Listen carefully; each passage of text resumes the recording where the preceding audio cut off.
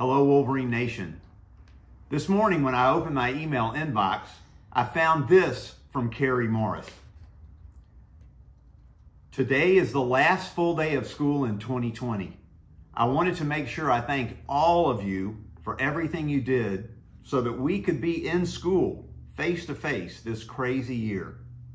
The joy shown by the kids from having a somewhat normal school experience is priceless. Thank you all and many others who made this possible. Before the holidays begin officially, I want to express my gratitude to every Walker parent, faculty, staff, spouse, and alum who is serving on the front line of this medical battle with COVID-19.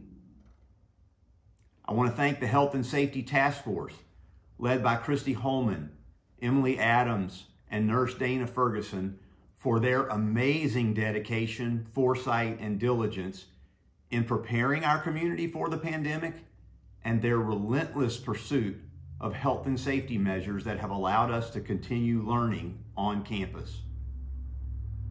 I want to thank the teaching and learning team, led by Michael Arjona, Christy LeBron, Marianne Stillerman, and others, who led our pivot to remote learning last spring and then worked overtime to help us prepare to deliver a world-class educational program, both virtually and in person. I want to thank Jen Warren and the WSA and Glenn Shaw and the Board of Trustees for your support and encouragement of our faculty and staff throughout this fall. Your Stock the Lounge campaign, your wonderful dinners, gift cards, and numerous other acts of kindness have meant so much.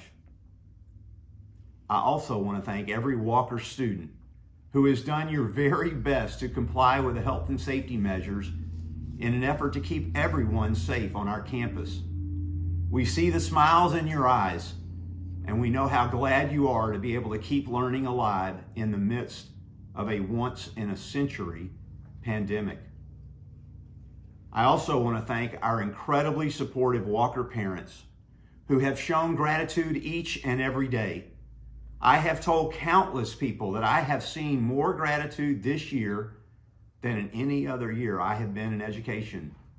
Your words of affirmation at carpool, by email, on the phone, expressed in social media, or in a letter mean the world to us.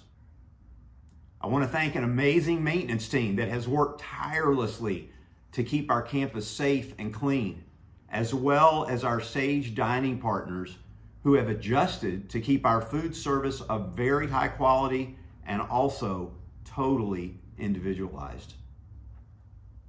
And I want to finally thank an incredibly dedicated faculty and staff who have walked this road not always knowing what to expect, but you have been agile, gracious, empathetic, and heroic.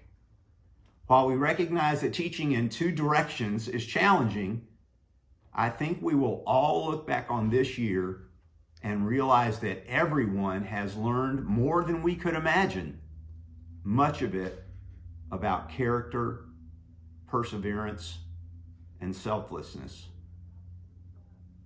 As we look ahead to a new year, let us remember those who have experienced loss during the past 9 months as a result of COVID-19. And let us remember to take care of ourselves and those we hold dear over this holiday season.